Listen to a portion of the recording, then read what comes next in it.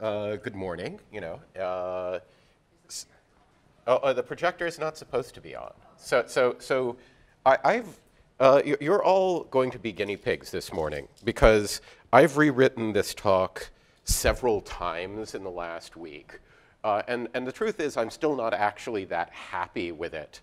And this morning when I woke up, at 6 a.m. or so East Coast time, which is my usual habit, I started working on it again, and I realized that I could either have something that approaches a coherent talk, or I could have a coherent set of slides, but I couldn't really have both at that point.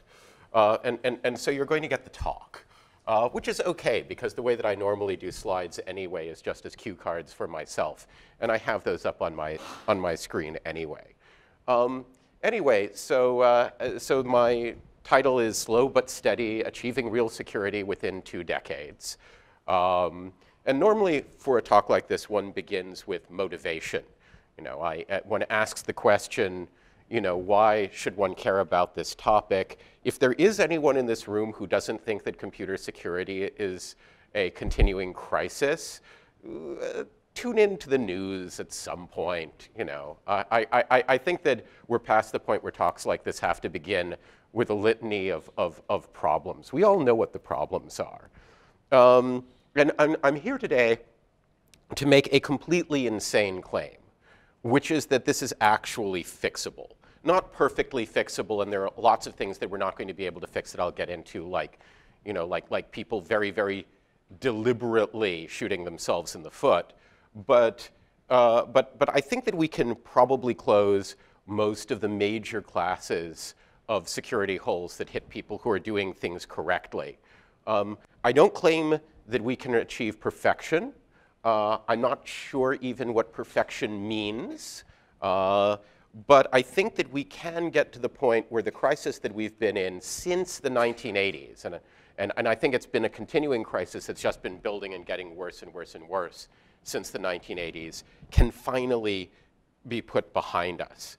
And I'm going to cover a lot of territory today, and in a somewhat indirect way, but I assure you that underneath the apparently incoherent presentation I'm making, it's actually not that incoherent, there is a coherent message. And the message is that although there isn't a single silver bullet out there with which we can kill the security problem, there are a lot of silver bullets. And if we use all of them in combination strategically, we actually can fix this. It's not past our ability to fix.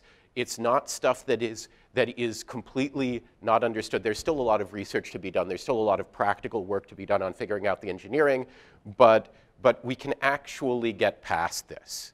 And the fact that it might take a lot of separate things in combination shouldn't be too surprising. There have been lots of things in human history that have been fixed this way, often very long-term intractable problems. I'll give an example of a long-term intractable problem that was fixed this way, which is public sanitation. Okay, so I've heard it's claimed, and I'm not sure that it's true, but I have to believe the people who claim it, that most of the increase in human lifespan between about 1800 and today is just because of improvements in sanitation. And human beings didn't have proper sanitation for, the 100 or couple 100,000 years that Homo sapiens was on the planet before, the mid-19th century. How did this happen? Did it happen because someone invented a single great advance? No, it was a lot of advances. First of all, there was the fact that the Industrial Revolution lowered manufacturing prices, which meant that lots of things like piping and pumping equipment and what have you was cheaper. Sewer systems were designed for the first time and implemented. Water distribution systems were designed and implemented. And then later on, people figured out that simply having a water distribution system wasn't enough, that they also needed water treatment systems. Indoor plumbing arrived because the Industrial Revolution lowered the cost of the things you needed for indoor plumbing. People put in indoor plumbing. A thing people don't think much about was the fact that the price of soap plunged, because in mass industrial manufacturing meant that soap was no longer something expensive, but something so cheap that even very poor people could afford to wash their hands after going to the bathroom. And bit by bit, piece by piece, this intractable problem that plagued human beings since the dawn of time vanished. And I'm probably leaving some bits out here, and I'm probably oversimplifying. Someone who actually is an expert on the sanitation problem watching this will probably be cringing, but that's okay, because we're discussing computer security today, and I'm just using it as an exemplar. So I'm claiming we don't have some single magic method that's going to fix everything, but a lot of methods put together and composed properly probably can. And I'd like to condition people's expectations here. It is really not possible to fix everything. For example, in the unlikely event that in a decade or two we have really, truly, completely secure operating systems, which we don't quite need in order to fix the problem. But let's say we did, there'll still be people running Windows XP somewhere. And you cannot stop someone from doing that. And we won't be able to convince them to upgrade, and they'll claim that it's just fine and they've never had any trouble over all these years, and what are we going to do? You also can't stop people from being fools in other ways. For example, you cannot stop someone from, of their own free will, deliberately deciding to wire all their money to a stranger in Africa who claims to be a prince. You can't. You could imagine all sorts of remediations you could undertake, but the fact is that unless you take away people's ability to freely transact with their own money, you can't stop them from doing really stupid things with their money. There are other things like this. Like you can't stop people from building malicious hardware. You can't stop manufacturers from selling people deliberately constructed malicious hardware. You can't stop manufacturers from including a telnet daemon that cannot be turned off on a web camera, along with a hard-coded password that's sitting there in firmware that cannot be updated. Not that this, of course, has happened recently, but you can't stop that. That if someone is going to take aim right at their foot and pull the trigger, we can't stop that. But the problem we've got right now isn't that people are deploying versions of the Illinois malicious processor. It isn't the fact, and most of you probably left your laptops in the safe in your hotel room when you went to dinner, not thinking too much about the fact that people could come in and bug your computer or otherwise backdoor it while you were out. It's not a big threat. The biggest threat we have right now is mass exploitation on a network scale. And we have the problem that individuals and organizations that do absolutely everything right with their security, that follow all the advice, that design their stuff reasonably well, they're still vulnerable. Okay? And they're still vulnerable because all the things they depend on, the operating systems, the libraries they're using, the software on their routers, everything, it's all filled with security flaws. No one needs to deliberately sabotage you. You don't need to be particularly stupid. You don't need to do anything that goes against advice. Your machine can be sitting there on the network, minding its own business, processing JPEG files being uploaded by your customers, when it turns out that there's a remote exploit in your JPEG library, and that's the end of you. And the problem is that everything is built on sand. In fact, it's worse than that. Everything is built on quicksand. And so what I'm arguing is we can fix that. We can't keep people from shooting themselves in the foot, but we can get it to the point where people who are not being stupid are okay. So I'm setting this as our modest, realistic goal. And of course, you're probably going to say that fixing security most of the time for people who are mostly doing things right is still crazy. I'm arguing it's not crazy. And so, I think we could actually manage that. We can't stop mass network denial of service attacks from bringing down hardware. I mean, it's difficult even in principle. Well, we can probably stop worms and botnets from taking over millions of machines to allow people to undertake huge denial of service attacks. I don't think we can stop the sabotaged hardware, but I don't think we need to for the most part. I think we can manage to do a lot of good even without that stuff. So the goal is simultaneously modest and insanely ambitious. And I know what you're going to ask now. What do I know that you don't know? And the answer I'm going to give you is that I don't know anything most of you don't know. There might be a few small things. You know, I might know a little bit more about the state these days of formal verification that some of you are not aware of, though I think that a lot of you are aware of it. And I might know a few other small tricks, but I don't think that I actually know much you don't know. What I do think, however, is that I may have, you know, have thought about this slightly differently than the way that other people have. And I'd like to direct your gaze at the things that you already know slightly differently. And I'd like to suggest that what we really need to do is systematize how we are applying the tools we already have and apply them very, very aggressively, which we have not been doing up until now. And so just another brief success story, this one actually in our field rather than, you know, something mid-19th century. You know, decades ago, we had an analog cell phone system in the United States which was riddled with toll fraud. People, because the phones would send out their identification information in the clear over the radio, all someone had to do in order to be able to clone a phone and be able to engage in toll fraud was to listen in, grab the stuff off the air, and then they had everything that they needed in order to engage in toll fraud.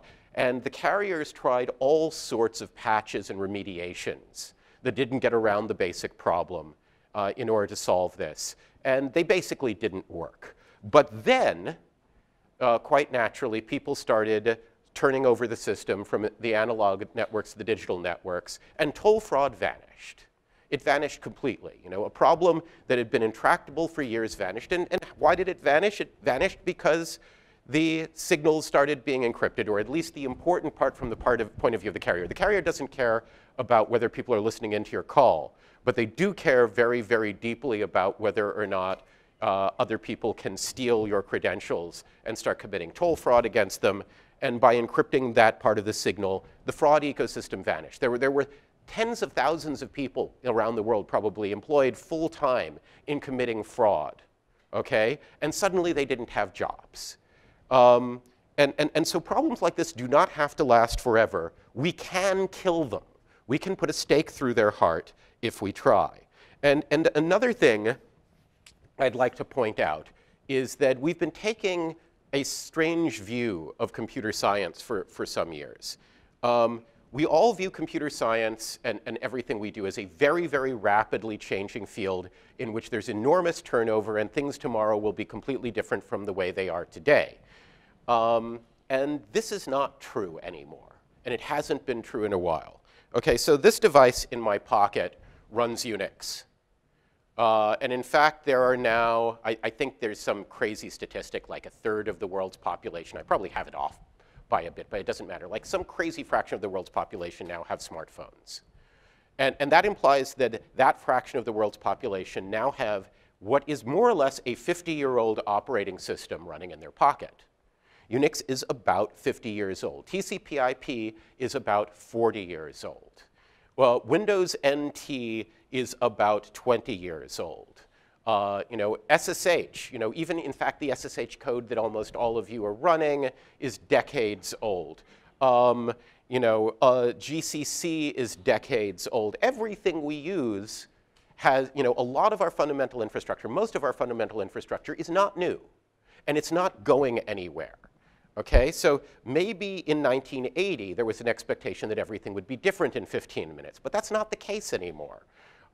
Hardware is fleeting, but software seems to last forever at this point. Unix has lasted 50 years without slowing down, and it may last another 50 years. Hell, it is possible it might last another century. I'm not joking. It could be around for a very long time because the things that it does are things that are going to continue to need to be done for quite a long time. It's possible that even libpng or libjpeg might last another 50 years, okay? Everything around us is actually lasting much longer than we give ourselves credit for. We're no longer building stuff that lasts only a couple of years. A lot of the stuff that we're building may outlast our children, okay? So this means that we're living in a different world, we're no longer living in a world of one-off hacks. We're living in a world of engineering, okay? And unfortunately, though, software engineering up till this point has been much more about aspirations than about actual practical techniques. And people have, wanted software engineering to mean something for quite a long time. In the 1970s, there was all this talk about the software crisis. People started researching software engineering in a serious way.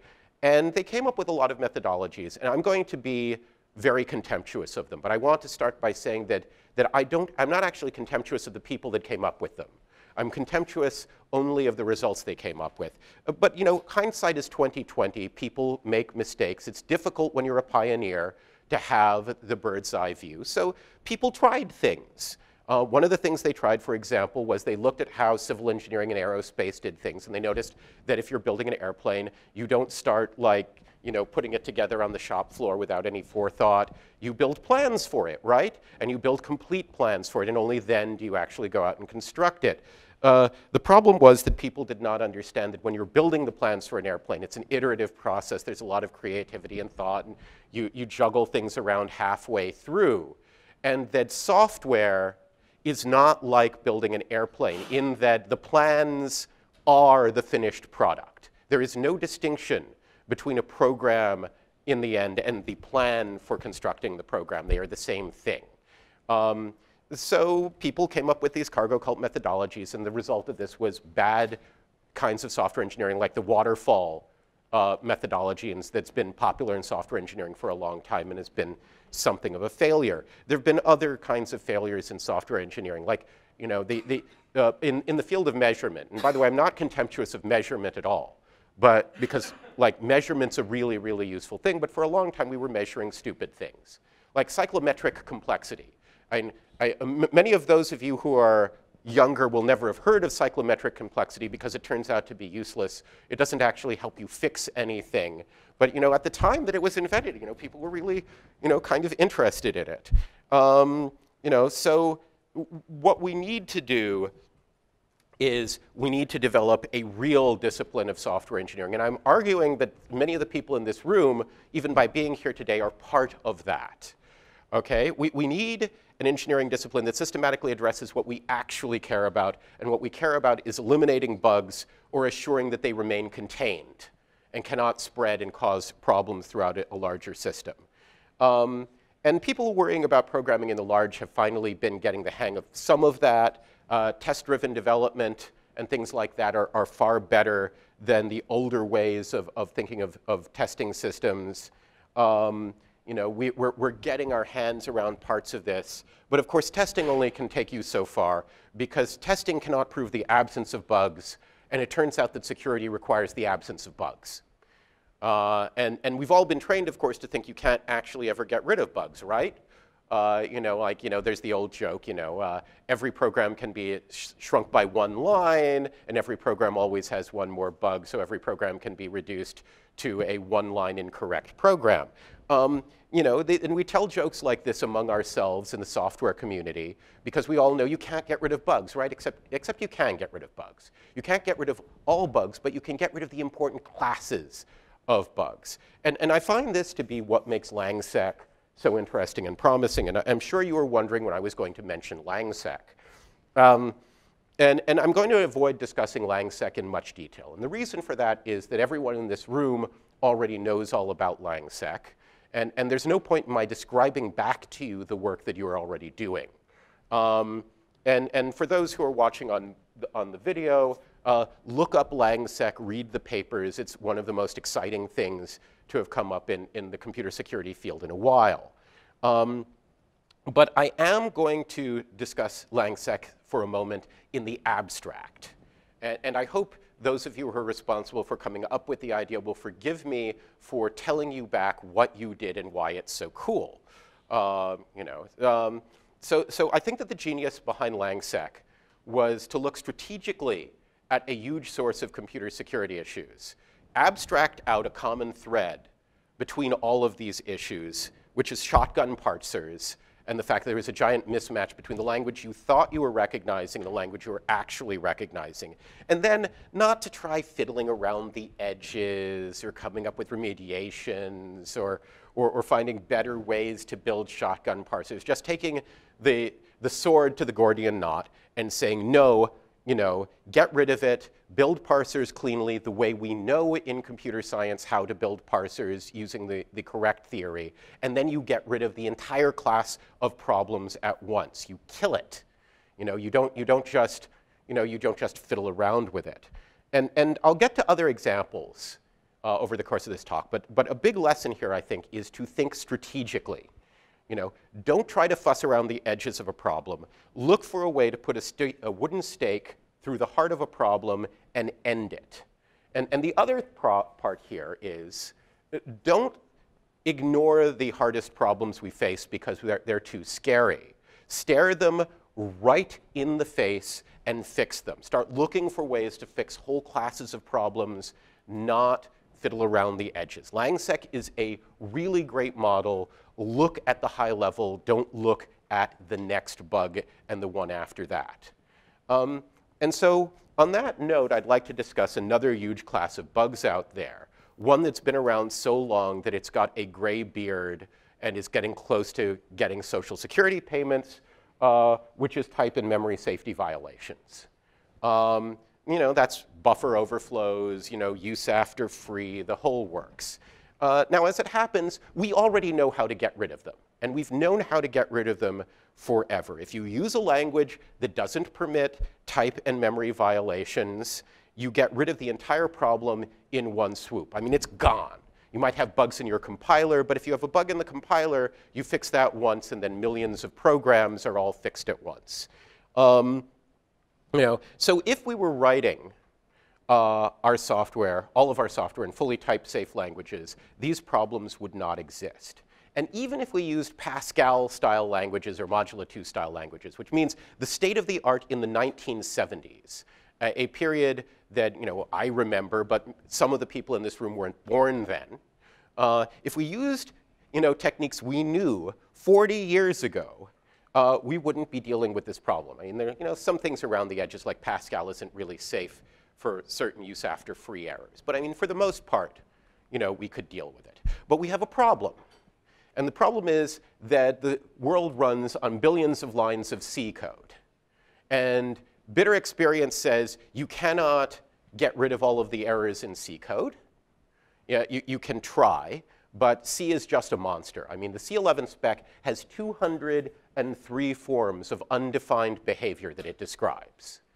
All right? No human being is capable of writing code that does not suffer from some sort of undefined behavior problem somewhere. It's just not something human beings are capable of.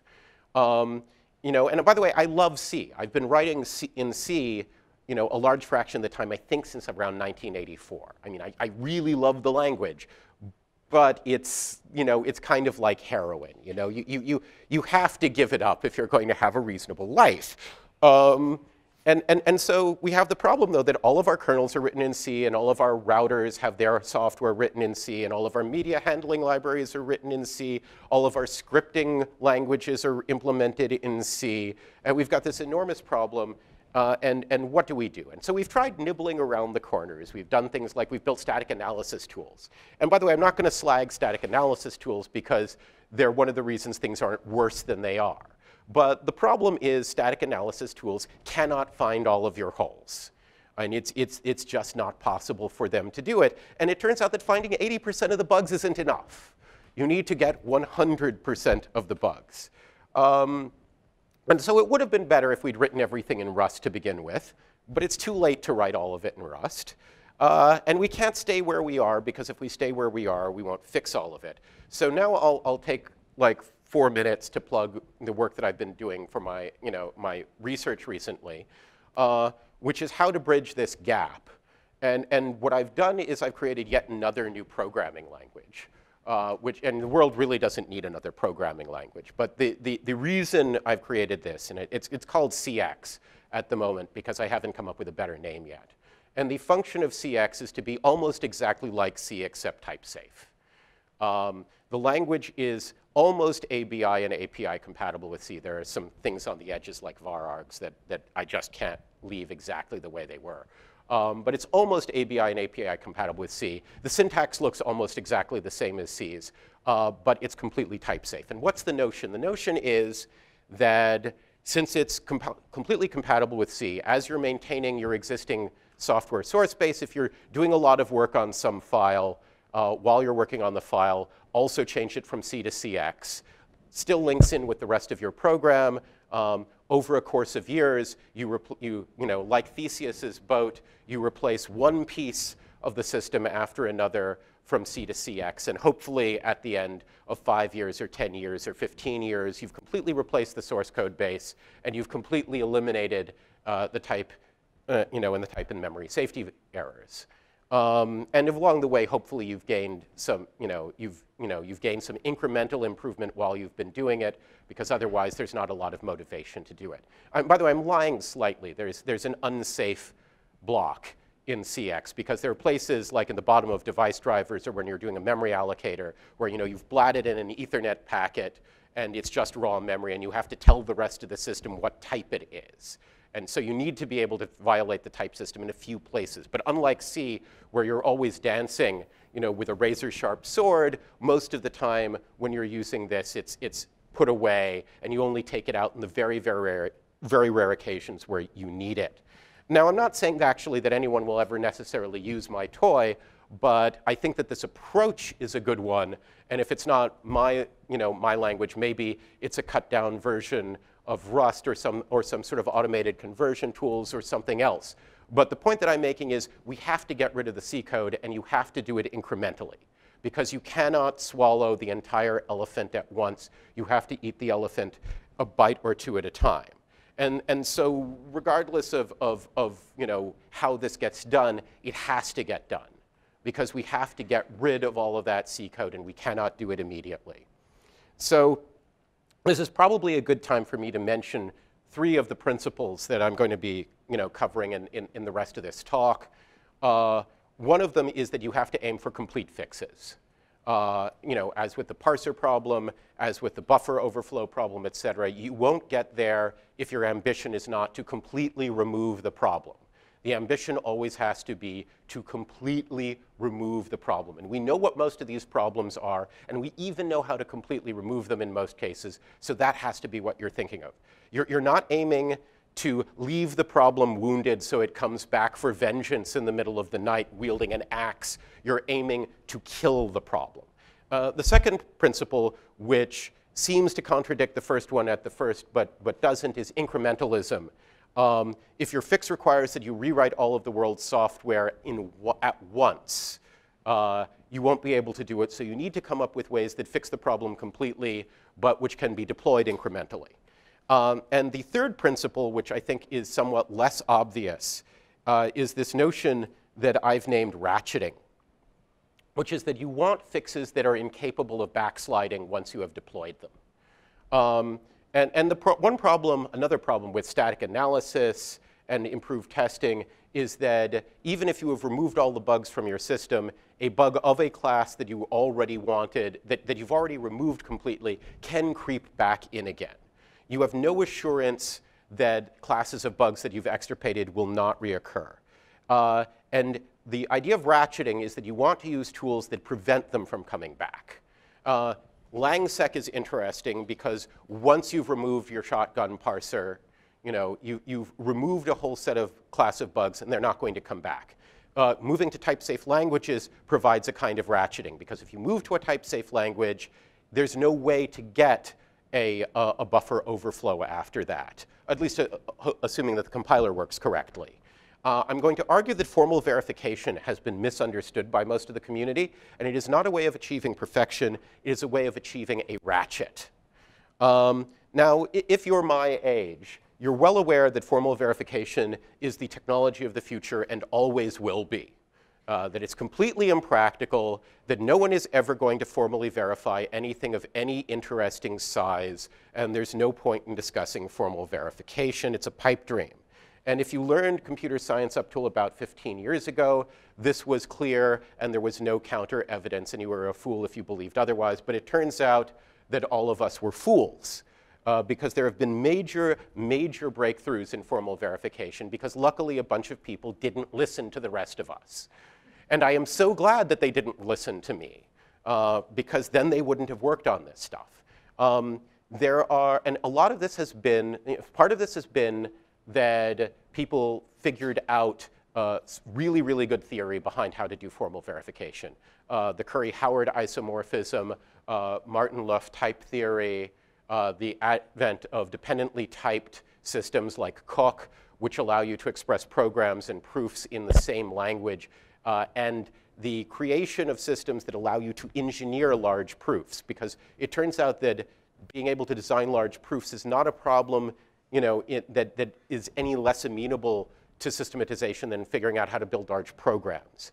These technical breakthroughs have meant that we live in a very different world now. We have a formally verified C compiler that exists called CompCert.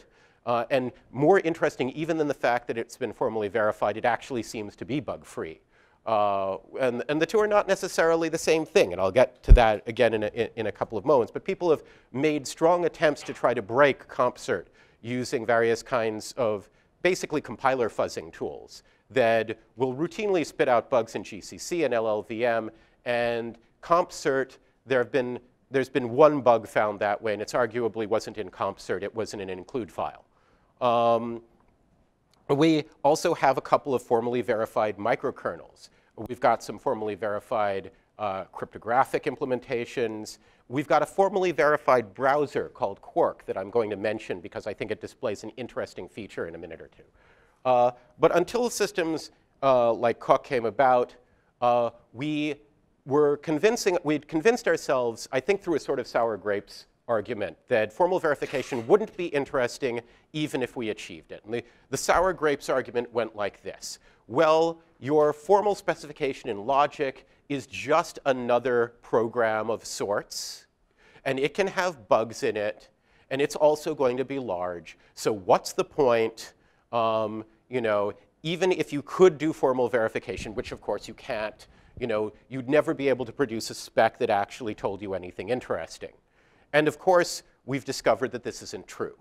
But I'd like to argue that part of the reason that this isn't true is because it wasn't really understood what formal verification is about. Formal verification is not about producing perfect programs. Formal verification is a ratchet. So, let's say that you know some set of problems that you want to verify in your program. You want to be sure that it has no buffer overflows. You want to be sure that it never goes into an infinite loop, et cetera. And you put out this secure program that you've formally verified, and someone clever comes along and then says, aha, there is a side channel attack that your program is subject to. Nya, nya, nya, nya. Now, if you're just doing testing, well, you try to repair it and you add things to your test cases. But if you're doing formal verification, you add a specification that describes a side channel attack to the set of things that you're proving about the program. You fix the program and prove this property, and you have now ratcheted. That problem will never come back. It's gone. You cannot necessarily know what the full set of things you want to formally verify is. You might never know the full set of things you want to formally verify. But every time you come up with a new one, you fix it, and it's done for good. Unlike, for example, the buffer overflow and testing problem, which we have been suffering for many decades, where no matter how hard we try these half measures, we never get rid of it. If you're using formal verification, if you're using a ratcheting mechanism, you get rid of something, and it is gone. Ratcheting is powerful. I think that ratcheting is one of the things people have to think about hard when they're attempting to come up with new mechanisms that allow us to get past the current crisis. Unfortunately, however, formal verification is still really, really, really hard. Now, it's not too hard to do compared to many of the testing efforts we've got out there. How many of you know about SQLite? It's everyone, basically. How many of you knew that there are about 750 times more lines of tests in the SQLite repository than there are lines of production code?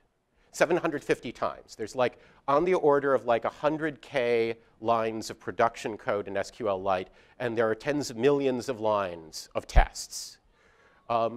This is kind of remarkable, but it's not that remarkable when you consider that SQLite is another one of these artifacts which may last another 50 or 100 years. Putting the effort in was probably worth it, but the effort required to formally verify something like SQLite is probably not larger than the effort it took to build that test case repository. So it looks like in certain instances this is feasible. But there are still going to be things that are, even so, are just too big to verify. Like, for example, in order to implement a modern web browser, it requires tens of millions of lines of code. And this is just beyond the state of the technology that we've got. So I'll mention now again the Quark formally verified web browser. And this, wait, haven't I just said you can't do this? How is it that you can do this? So most of you are probably familiar with the architecture in Google's Chrome. And Chrome has the feature that you've got this process that's sort of a supervisor over everything. And all of the renderers, all of the individual web pages are associated with individual processes. And they communicate to the process that runs the whole show. The Quark people took this a step further than that. They formally verified a cage that they put around WebKit. WebKit is tens of millions of lines of C++ code, and not always the best C++ code. You're never going to formally verify that. But they rigged it up so that that C++ code can only talk to the outside world through this formally verified shim. And by making sure that they can only talk to the outside world through this formally verified shim and getting the formal verification on the shim right, they managed to have assurance, theorems that they can prove about the web browser, even though most of the code is kind of crappy. This is interesting. Now, this brings up an old idea, which is containment or isolation, but I'd like to give it a new name, which is software firewalls. Okay, and the reason I like to think of it as that is, you're taking this code that you cannot trust, and you put it behind something that might be relatively small that you can trust, and suddenly you've gained all this assurance that you didn't have before. And I've been thinking about places where this principle can be applied again. And one of the ones that's come to mind in a big way is another one of these things, like the fact that we used to have languages in the 1970s that did things that were memory safe, and we don't now, or, well, we do now. We also used to have all of this work that was being done on microkernels. And multi-server microkernels were actually built partially on this principle, the idea that you have a fleet of processes that implement the contents of what the kernel is doing instead of having a monolithic program. And then you had some way to put a barrier in between failures in portions of the kernel and other portions of the kernel. And in fact, we now have a couple of formally verified microkernels. There's SEL4. There's Certicos, I believe there's another one, and we're getting better and better at figuring out how to build formally verified microkernels. And so, in theory, if you have a formally verified microkernel and you ask the right questions, you prove the correct properties about it, you can build an extremely strong firewall around the large portions of the kernel that you cannot verify, and even protect large portions of the kernel from other large portions of the kernel. So having built a multi-server microkernel like this, you can incrementally improve the parts that you've segregated off. You can apply LangSec kind of techniques to the networking stack. You can convert portions of the code into safe languages. You can make progress, and you have, even from the beginning, much higher assurance simply because you have protected the portions of the system from each other. Unfortunately, the problem is this. Writing a new kernel from scratch is really, really hard. It's a lot of work. There's one POSIX-style microkernel out there that actually claims to try to build a multi-server microkernel that executes the POSIX API, which is Minix 3. And Minix 3 doesn't support very much hardware and is kind of terrible in terms of the number of modern features it has. No one is going to rewrite Linux. It's just too hard. So what I propose is that people not try. I propose that one steal it. And so I'm going to bring up some work that's been done by Antti Kanti for his, I'm probably mangling his name. I have a real problem with Finnish double consonants, which are actually significant, except if you're a speaker of English, you can't hear them. But anyway, he created this concept called any kernels or rump kernels. And the idea behind them is pretty straightforward. He started with this desire that he had to debug portions of the NetBSD kernel in userland. But in order to do that, he needed to be able to fake the existence of the entire rest of the kernel to various device drivers or the networking stack or file systems. So he built a library that looks like the rest of the kernel to any of these pieces. And he modified the system so that you can compile any portion of NetBSD either as part of the mono kernel or as part of an independent server that talks to a library that fakes the existence of the rest of the kernel and shims it. And once you've built shims like this for any operating system, and it's relatively straightforward in some places because of necessity, an operating system like Linux has to have a modular interface to file systems because there are many file systems. There needs to be a modular interface to device drivers because there are many device drivers. There needs to be a reasonably modular interface to the networking code. Once you have shimmed that piece of code, you can deceive it into thinking that it's running in a mono kernel and in fact run it as part of a multi-server microkernel. So although it would be difficult to impossible to build a new multi-server microkernel from scratch, you don't have to. We have an open source revolution out there. All of the pieces are sitting on the shelf. The sort of effort would work better, say, if Linus Torvalds would cooperate with having a Linux source that could be built either into a mono kernel or used as pieces in a multi-server microkernel.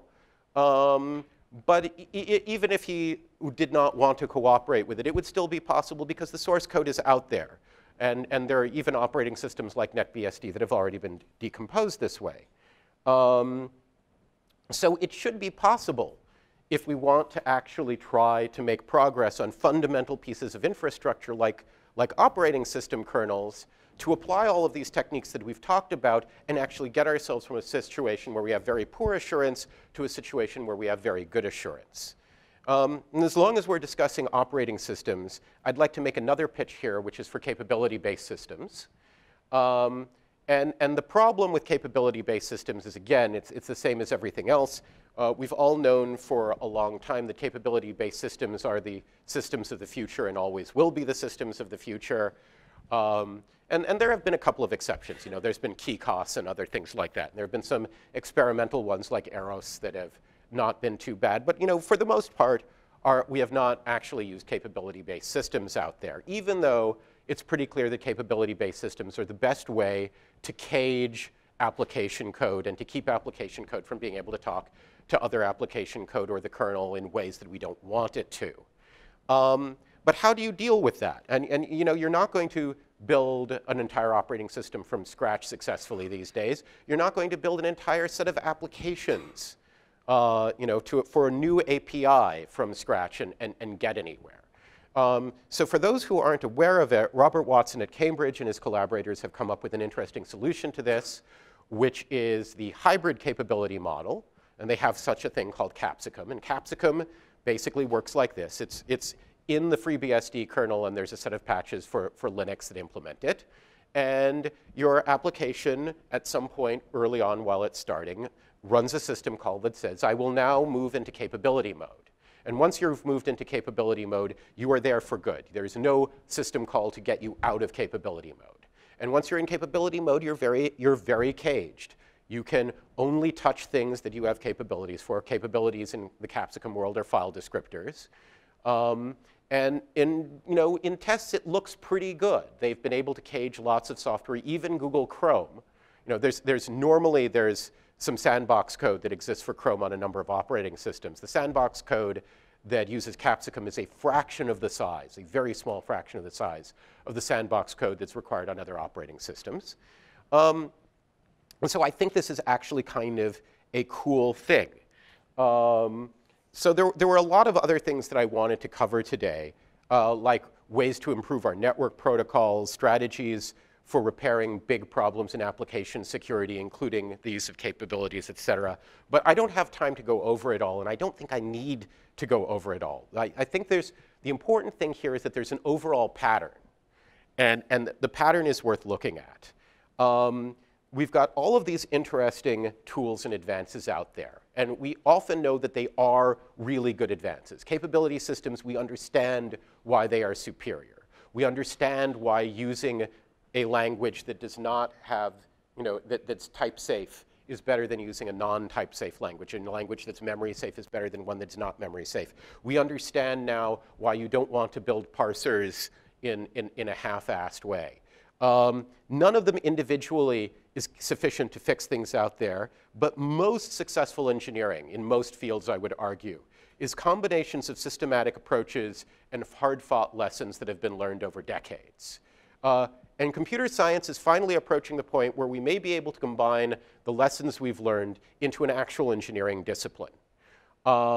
And I'd like to remind everyone of some of the things I've gone over today, which is, first of all, that our infrastructure is not actually turning over so rapidly that we cannot take the time to address these things. It's been around for decades. It will last for decades more. It might last for more than decades more.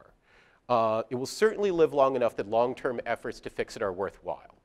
The second thing is think strategic. Think about full fixes, not remediations, not tactical fixes, not half patches, not ways to deal with individual bugs. All of those are necessary, of course, but they're not the way to fix things long term. They're just a way to get some improvement for the moment. You need to think strategically, not tactically. If you know there's a full fix for a problem, go for the full fix. And in many cases, we know what the full fixes are. We've just been scared to go after them. We have to quit being afraid of that sort of thing. If you strike at the root of the problem, it goes away. If you don't, bitter experience says that it will never go away. All right. On the flip side, when you do completely fix problems, we have strong evidence that they vanish. And they just go away, and they cease to be things that people think about at all.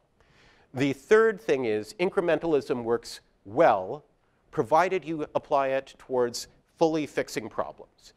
You can't throw away billions of lines of legacy code, but you can probably fix them incrementally, bit by bit, and so you probably should. The fourth thing today is formal methods are now a real thing. They provide actual assurance, which is valuable. They're expensive, so you can't use them for everything, but you can certainly almost always use them to cage portions of your code that you cannot verify. And they act as ratchets, and ratchets are a thing that goes beyond formal verification. They cover several of the things I've talked about today. Using ratchets is necessary because testing, testing is good, testing is important. You can't write code without testing, but it will not assure that you don't backslide, whereas techniques that provide ratchets keep you from backsliding. So if you have ratchets, you may never be able to get to perfection, but you can asymptotically approach it. You can get as close to it as the set of problems that you know that you need to fix are. Sixth, containment and isolation is a really, really, really powerful technique. Things like formally verifying a cage around your browser, formally verifying a microkernel, adding a capability system to your operating system so that you can cage applications better. If you cannot keep a bug from spreading, find a way to cage it, and you can combine that with things like formal methods in order to assure that the cage is really, really, really strong.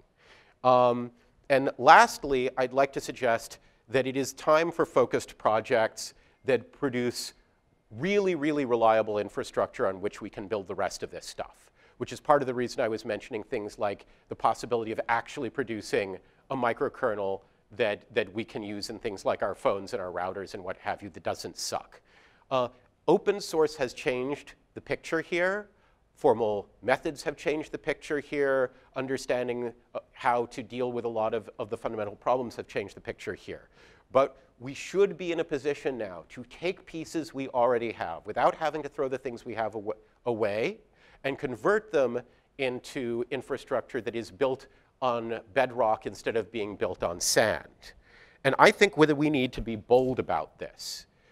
We should think about how to combine the techniques that I've been talking about today to create well-engineered infrastructure, and we need to do that starting now if we want it to actually be there in 10 or 15 or 20 years, because we will still need it in 10 or 15 or 20 years. And I think that we have strong motivation to do this, because if things keep going the way that they've been going, and you simply have to pay attention to the news to be aware of that, at some point, a lot of us are going to be in trouble when our civilization vanishes out from under us, along with a lot of our computer infrastructure. And I, for one, am too old to take up subsistence farming. I'm simply not going to survive that way. So I hope that rather than taking up subsistence farming, what we take on is the challenge of trying to fix our infrastructure security instead. All right. And I have, I think, about 10 minutes for questions. Yes?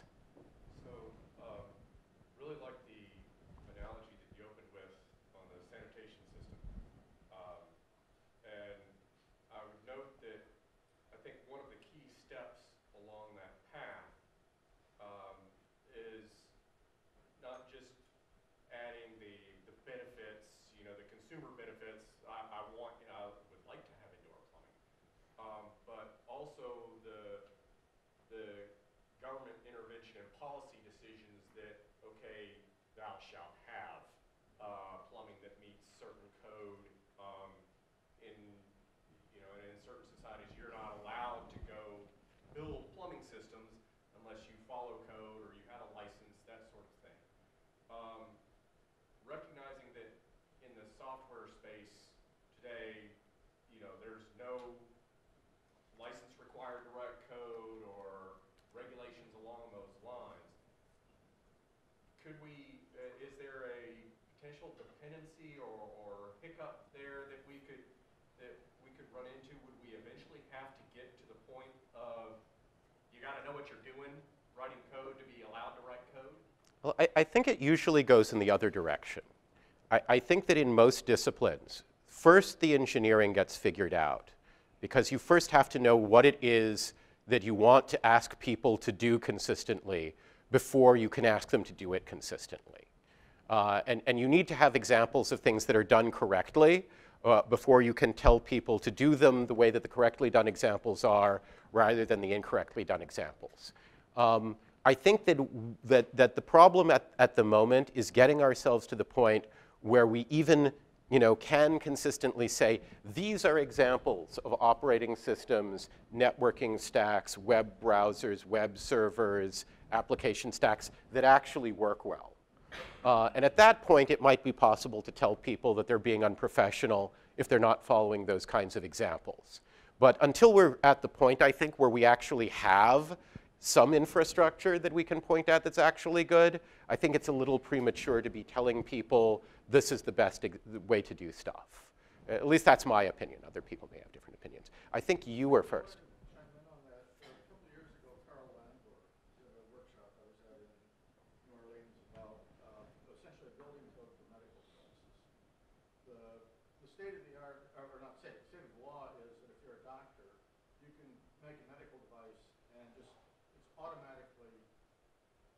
Legal for you to sell that to anybody. And it's only later, if there are problems, that the FDA comes in and says, no, you shouldn't be doing that. So the idea was to come up, and these devices have all sorts of, there are all sorts of horror stories about bad things happening with them. So the idea was to come up with a set of good practices that at first would be voluntary, but just like the building code for fire safety and water safety and stuff like that, eventually it would become so obvious that you should be doing this that it would get enacted in law. But the baby step was to first, identify what's a good practice if you're putting together medical. So people are starting to think about that. Yeah. There are some baby steps in that direction. By the way, I will note that medical devices are one of the few places where the term remote execution vulnerability actually means what it says. The problem One problem there is we have to be a little careful, I think, about regulating the wrong things. For example, one of the reasons why lots of medical devices in the US that are sold by large companies still have Windows XP running in them is because the device is approved as a whole, including its software package, and even though the device as shipped is horribly vulnerable, or the device as it is in the field is horribly vulnerable, it is easier. We've made it easier to leave it vulnerable than to deal with the burden of getting it reapproved. So we have to actually be thinking about not asking people to do the wrong things or giving them perverse incentives. Just on that point, I spoke with people at the FDA, and that is that, at least if I'm that is an urban legend. They say that it's used as an excuse. In fact, they have very lightweight, fast-track processes specifically to allow these kinds of things, even though this concept of it's a gigantic mountain you have to climb, you make even the slightest change. It's just... Well, you may know more about that than I do. Yes, in the corner.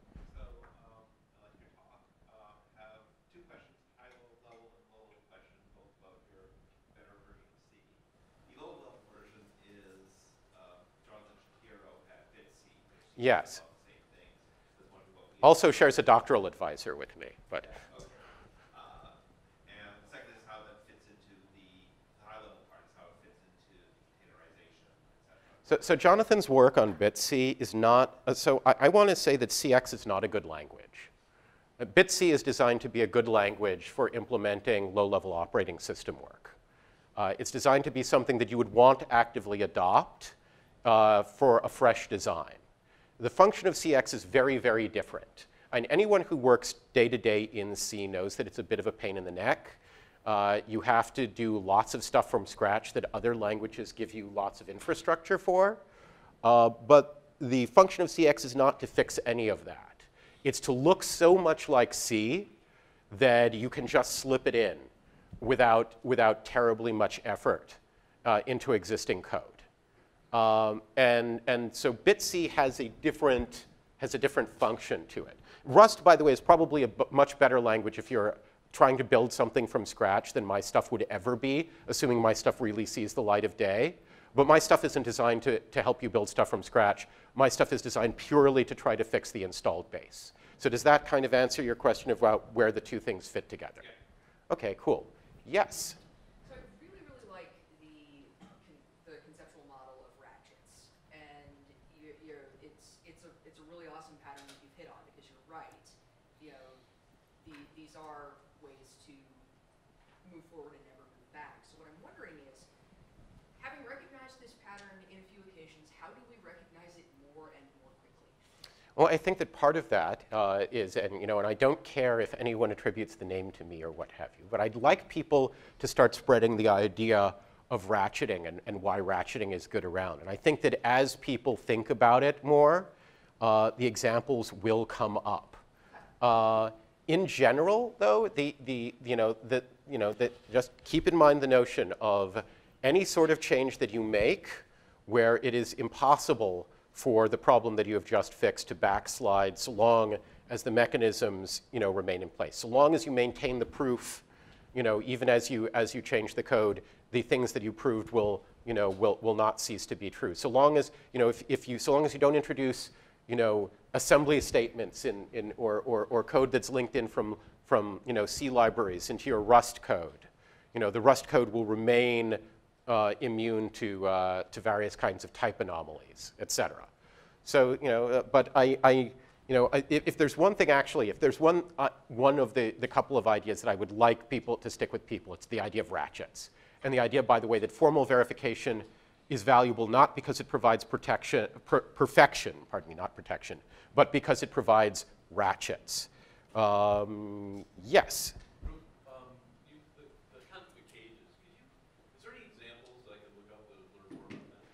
Well, there are lots of them in the real world. Every time someone builds a system that lives inside of a container, containers are actually poor cages, but they're thought of as cages. Right, when people build, the formal verification.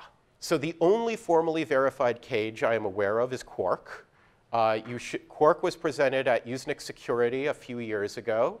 The paper is very good and very readable. The web browser itself is kind of clunky. The web pages themselves are fine, but the toolbar at the top is pure text because they had to formally verify the I/O for it. And Quark is an academic toy, but that's probably the first and best example that I can think of in the academic literature of building a formally verified cage. And I recommend looking at that. Yes? Could you comment a little bit about what you deem are the essential hardware features to support the software? In other words, the hardware community is apparently, they're developing all kinds of security fixes and additional things for the ISA. But what are the things that we really have to have in order to get where your vision takes us? I don't know what we have to have, but I can describe some things that I think are useful. They're the obvious things, for example, like virtual memory, which everything has now. So that's not an interesting feature. I think that in order to have really good performance in microkernels, I think that getting context switch times down will probably be a valuable aid in doing that. And I think there are things that the hardware people can do. One of the problems that we have in a lot of the systems we've got these days is the hardware is designed against the benchmarking against existing software. So if existing software doesn't try to do something, like doesn't try to do huge numbers of context switches in the course of doing some systems code, the processors don't support it very well. But that doesn't mean that they couldn't. It means that they currently don't. I'll mention something that's not connected to any of the things I've discussed today, which is I think that hardware read and write barriers to make garbage collection performance much higher are probably a thing that's quite simple to do in hardware. It's relatively difficult and expensive to do some of that stuff in pure software. And being able to use for applications, not necessarily for kernels, where you get a lot of your performance by being very careful about your memory allocation. But for applications, being able to switch to very high performance garbage collected languages will probably be a significant win. And so some support for that is probably of use. Another thing that I think is actually quite useful. Most modern processors, because no one has actually been bothering checking for integer overflow much, most of them don't have very good support for checking for integer overflow and similar issues. And it turns out that integer overflow is a real problem. We all think about memory safety as being the problem in type safety. It's not the only problem. Integer safety is really important. Hardware support for integer safety is probably a big deal. And there are a few other things that I can probably come up with, if I spend a couple of minutes thinking about it. But I think that until the software actually starts demanding these features of the hardware, until it gets to the point where it's obviously performance critical, I'm not sure that the hardware vendors will really see that they need this stuff. Oh, and by the way, one other thing. I mentioned Robert Watson's group at Cambridge. They now have a capability-based microprocessor that they built. And it actually will run FreeBSD, which I find kind of fascinating. And it's basically some additions that were made to an open source MIPS design, but the same principles could be used on other things that might actually have some significant benefits. But in general, though, I think the real issue at this point is getting the software to the point where it's obvious that it demands the features from the hardware. We're so far behind on making the software secure that arguably, the hardware vendors will not feel much pressure to fix many of these things. Yes? So following on from that, it seems to me that the difficulty of scaling Moore's law might work to our advantage in this case, in the sense that if we end up with a lot more cores, and I'm thinking mostly of the big little design paradigm that ARM has adopted in many ways. If we can sort of dedicate a core to a particular component of microkernel, that might encourage the development of virtual microkernel. Oh yeah, because it's an easy way to decompose your microkernel. If you've got huge numbers of cores, you don't have to worry about the context switching, but you do need a way to pass messages between them efficiently. But that may, in fact, be something. that we get out of it. By the way, I do want to point out that Moore's law hasn't topped out. What's topped out is clock rates. We're going to start building processors that are going to scale into the third dimension. And we can go very, very far, even without shrinking individual components, before we actually hit the point where we stop doubling transistors. And Moore's law is technically about the transistor count. But the fact that we have run out of clock means that we are building that we're going to go to intense numbers of cores. And if you've got 50,000 cores in a machine, yes, microkernel architecture may benefit dramatically from that sort of shift. It's just that, I mean, that feeds into the question of what the hardware folks do. Yes. Make a message passing back. That's a possibility. All right, any others? Yes, and I think this may have to be the last one because I think I don't want to take away time from someone who's actually got something to present rather than me. Yes. So we have a very short question. What's your opinion on a language like D, for example? D? Yes. I don't really know much about D, so I don't have much of an opinion on it. I know a lot about Rust and Cyclone and dozens of other things. D, sorry. Okay. Maybe I could modify this. What do you think of non-Turing complete languages? Non-Turing complete languages. Well, Coq is a non-Turing complete language, but you can specify the operation of Turing complete programs that you extract from it. In fact, and so it's perfectly useful. Whether there are uses for non-Turing complete languages in building secure systems, there may be. I haven't read a lot of that literature, so I don't have a good answer there. We'll have some invited talks on the subject. Well, and then so I will be learning along with other people in the audience. Okay. As time goes, at this point, we're really just needing a coffee break. So. Well, if people have more questions, I'm happy to answer them. But I think that the hands were starting to peter out anyway. Anyone else? Okay. Well, thank you so much for inviting me.